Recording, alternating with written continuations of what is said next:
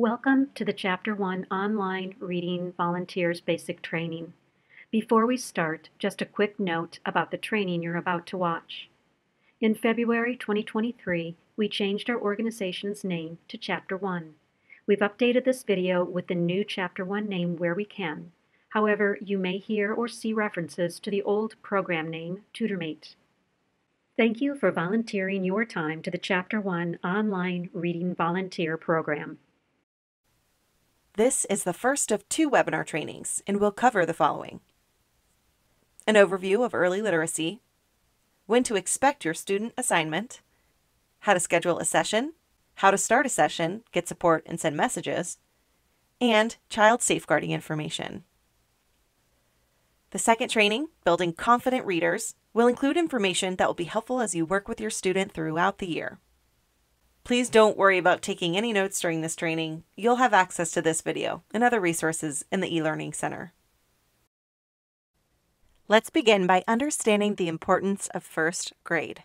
First grade is where children are introduced to the structure and rules of the classroom and where the real work of learning begins.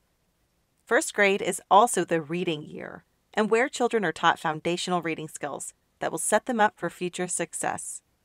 This is the year where children will learn the skills that will take them from learning to read to reading to learn. If a child leaves first grade without a strong foundation in reading skills, that child will likely be left behind before their education truly begins. Walk into a first grade classroom and you'll find a room full of children who love to learn and who believe their possibilities are limitless. Every single day in a child's life has the potential to change who they are forever. As a volunteer tutor, you will help to broaden horizons, challenge stereotypes, and ignite curious minds. When you help your student understand how reading can help them in the future, and support their efforts by reading together each week, there really is no limit to what they can achieve. Students come to school from many different circumstances and with many different learning abilities. Some children may come from backgrounds where books and reading are not part of their home lives. Evidence shows that COVID school closures have affected disadvantaged children disproportionately, and these children already faced greater challenges than their more advantaged peers. Research has shown students from low-income backgrounds have been exposed to almost 32 million fewer words than their peers by the time they start school. That translates into a large learning gap in both oral language development and word vocabulary. Developing a child's ability to read requires they learn fundamental strategies of reading, skills taught in every first grade classroom. But learning reading strategies alone is not enough. Children must also spend time reading out loud with someone who can encourage their progress and gently guide them in learning successful reading habits. As you coach your student each week, you are complementing the work of a classroom teacher and helping your student develop in 3 vital ways. You are giving them the opportunity to practice newly learned skills by spending time reading aloud with you each week. You are building their reading confidence by encouraging their efforts. And you are helping to inspire a love and joy for reading. Teachers really appreciate the one-to-one support and consistent, regular practice you provide their students with each week. As part of the team, you are a precious asset in the classroom and also act as a positive role model. The most frequently asked question is, when do I get my student assignment? The criteria that must be met before students can be assigned to a tutor are: all 10 tutors on your team have registered and passed their background check, teachers have completed the shared schedule, and students have been selected for tutoring. Your start date will vary depending on when your district begins the school year and when teachers complete their skill assessment for all students in the classroom. Generally, most assignments are made in October. As soon as you secure your session day and time, you can start calling the classroom for your weekly session. Once you've been assigned a student, you are ready to sign up for your weekly tutoring session using the scheduling calendar. To schedule a session, Go to app.chapter1.org and sign in using the same username and password used when you register. Please use Google Chrome when signing into the application. Google Chrome is the preferred browser and will provide the best experience. The scheduling calendar is shared by you and your teacher and is where you will schedule your weekly tutoring sessions. Before your team starts tutoring, the teacher will block out times on the calendar that are not available for tutoring. You and your teammates are welcome to sign up during any time that is not blocked out or already taken by another tutor. The calendar is a Monday through Friday calendar and is date specific. There are 2 options for scheduling a session. You can schedule a session that repeats each week, or you can schedule a one-time session that does not repeat each week. To schedule a repeating session, review the calendar for a day and time that is available, and click in the cell to open the scheduling window. Under Repeat Status, select Repeat Weekly. When you select Repeat Weekly, your session time will appear at the same day and time on the calendar each week for the duration of the school year. Click Save when you're done. If you find you are not able to make a weekly tutoring session due to a conflict, you can schedule a one-time session. A one-time session does not repeat each week. To create a one-time session, click in the cell for the time you wish to select. From the scheduling window under Repeat Status, select Do Not Repeat. Notice you now have 2 entries on the calendar. To free up time, should another volunteer need to reschedule their session, delete your original event for that week. To delete a repeating event for a specific week, select This Event Only to keep future entries from being deleted. If you are tutoring more than one student in the classroom, you will need to schedule a new session for each student. To schedule the session, click on the Selected Student dropdown. Select the correct student, and then add your entry to the schedule. You will notice the selected student's name and your name will appear in the cell. Because you share this schedule with your teacher, he or she can also make changes to the calendar. In the event of a field trip, assembly, or other special activity when students are not available, the teacher can temporarily block those times when they are not in the classroom.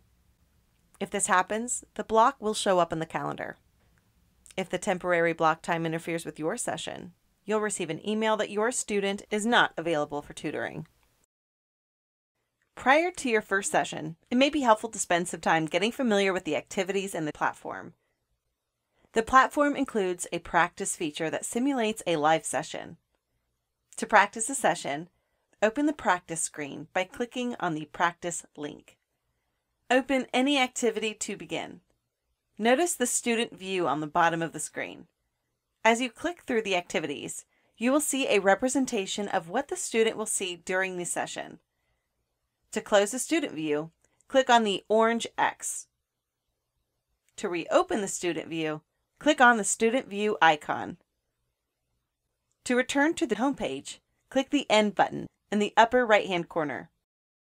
When you are ready to meet with your student for the weekly tutoring session, Go to app.chapterone.org. and sign into the application. The first screen presented is the tutor home screen and where you'll start your session. From the home screen, you can view your student's name and the day and time of your session. If you have 2 students assigned to you, you can select the correct student for the session by clicking on the Change Student drop-down list. There are 2 options for starting a session: start a classroom session or start a home session. Our training today will focus on starting a classroom session, and if tutoring at home becomes available for your student, we will contact you. To begin, click Start Classroom Session. This will prompt the system to locate the classroom computer and generate a phone number. If you attempt to start a session earlier than your assigned time, you'll get a prompt that reminds you that the session has not started yet. You may begin your session early if there's not another session already in progress. Before starting a session early, please check the calendar. The system allows for 1 volunteer to be connected to the classroom computer at a time. If there is a session in progress, you will get a message to try again in 3 minutes. Click Yes if you would like to start your session early. As the system generates the phone number, notice the information on the right side of the screen. This information includes the school name, the teacher name, also known as the classroom, your student's gender, and your student's reading level. This information is always available by clicking on the Child Info link at the top of each screen. Once the classroom computer is identified, The system will generate a phone number. Please don't save this number. A new number will be generated for your next session. If your phone number does not appear, there may be an issue with your classroom computer, and you should contact support for assistance. As you wait for the system to generate a phone number, you always have the option to contact support or restart your session. Once the phone number is available, use your mobile or office phone and call the phone number you see on the screen. The call will be answered by the classroom phone greeter. We have one student assigned to answer the phone calls as the phone calls are incoming. Hello. Hi, can I please speak to Jeremiah? Uh-huh. She'll go over and grab him, and he'll come on a couple seconds later, and he's always excited. Hello again. Hi, Jeremiah. It's Brian, your reading partner. Ask him what he's... If your student is present, click Student Available. This will advance you to the next screen, where you can select your student's reading level. If your student is not available, click Phone Answered but Student Unavailable. This will automatically generate a report to let us know that your student was not present for this session. You'll also get a prompt to reschedule your session. Once you have your student on the phone, select a reading level. The reading level information is suggested by the teacher and located above the reading level circles. Feel free to move your student's reading level up or down throughout the year. When you're ready to begin, click Continue to launch the flashcard activity. Flashcards is a great way to get your student acclimated to the tutoring session. There may be times when it is unclear if the student is viewing the same material as you. To view a representation of the child's screen, click on the icon at the top of the screen, and a window will appear which shows you what the child ought to see on their screen. This will help you direct them if they are unsure of what to do, or if it's unclear they are viewing what you sent. This feature is a guide only and should not replace reaching out to chat support for assistance. If the child reports that they are not able to see what you sent, contact chat support so they can verify what is presented on the screen. Tutor Portal has a built-in message tool that makes it easy to send and receive messages to and from your teacher. Every time you visit the Tutor homepage, you can view any new messages received. To send a message to your teacher, click on the message link from the menu. Click on Create a New Message and type the message to the teacher. When you're done, click Send Message. Please note that we encourage teachers to communicate with their tutors as often as possible, but some teachers may not have the time to routinely check and reply to messages. If you have a question that needs to be addressed by your teacher and you've not received a response within 3 to 4 days, you can contact your support representative by clicking on the Support tab or by sending an email to help@chapterone.org. While we do everything possible to ensure you have a successful session with your student, there are times where you may need support during a session or need to report a problem. Let's first take a look at what you should do if you need help during an active session. During your time with your student, you may encounter a technical issue, and it's important these issues be addressed quickly. Please do not ask your student's teacher for help. We have chat support agents standing by to help you with any problem you may encounter during the session. Our live chat support agents have direct remote access to the tutoring computer in the classroom and can resolve most issues within a few seconds. There are a few generic issues that you might encounter that can be quickly fixed by the live chat team. For example, an audio level that is too low, a window that may be blocking the tutor application, or confirmation that the student can view the activity that you sent. Anytime you encounter a problem that affects the quality of your session, please contact a live chat support agent immediately. Don't wait until the session is over to let us know that you had a problem. There are 3 options available should you need help when tutoring your student: live chat, GoToAssist, and phone support. To reach a support agent using live chat, click on the orange bar located in the bottom right corner of the tutoring application. The support agent will acknowledge your presence in the chat room, and you can begin the chat. Most volunteers have access to live chat. However, if your organization does not allow live chat, we do have other options available. To view other support options, click on the Help Options link at the top of the page. Please remember to have the school and teacher name available when using a support option other than live chat. Let's take a moment to review the other options available. If your organization allows Go to Assist, go to www.gotoassist.com/SB/Chapter1. Once you're logged in, follow the prompts to connect with the chat support agent. You are welcome to call the 800 number for assistance. However, response time may be slower. For phone support, dial 1-800-975-3452, extension 8. During your session, you may experience an issue that disrupts or makes it difficult to work with your student. To report a disruption, click the Disrupted link at the top of the page and select a problem from the drop-down menu. While this does not replace contacting a live chat agent, it does give us valuable information about your session. We know there are times when you may have concerns or would like to speak with a staff member. If you would like a staff member to contact you directly, you can send us a message using the support link on the homepage. You can expect to receive a response within 24 to 48 hours. After each and every session, we ask that you provide us with brief feedback on your tutoring experience. While feedback after every session may seem unnecessary, it does provide us with helpful information that might impact your next session as well as the sessions of your fellow teammates. We've tried to make it quick and easy and appreciate your entries. When you signed up to be a volunteer tutor, you were asked to read and agree to IFL's Child Safeguarding Policy. Like all organizations working with young children, we take safeguarding seriously and believe this is everyone's responsibility. During the tutoring session, your student may share something with you that you might find concerning. We want to make sure you feel prepared and confident in what you should do if that happens. If a child shares something with you that causes you to be concerned for their safety and well-being, you are required by law to report your concerns to Child Protective Services.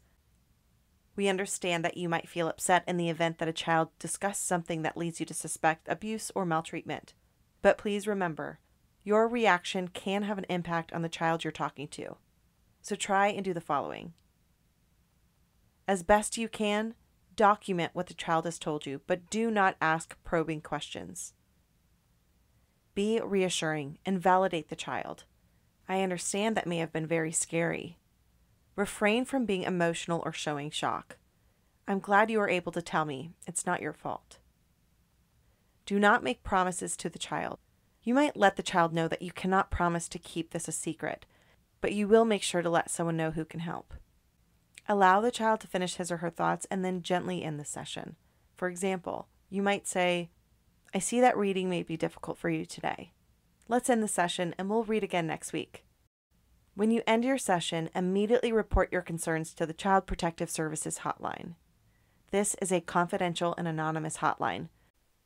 When calling Protective Services, provide the hotline operator with the information to the best of your ability. They may ask you questions that you cannot answer due to limited information. That's okay. Simply tell them what you know. Do not judge for yourself if the story the child shares constitutes abuse, is valid, or true. If you're concerned, you must report. The agency will determine if further investigation is necessary. Reporting phone numbers can be found in the e-learning center. After you've made your report, fill out the IFL incident report found in the TutorMate Learning Center. And email the report to childsafety@chapterone.org. Do not provide details in this report. The incident report is only used as verification that the Child Protective Agency was notified. We appreciate your support in helping us keep children participating in TutorMate safe. At the end of each year, we encourage our volunteer tutors to visit their school and celebrate the great reading work done with their student. As we approach the end of the school year, please check with your organization's tutor coordinator for more information.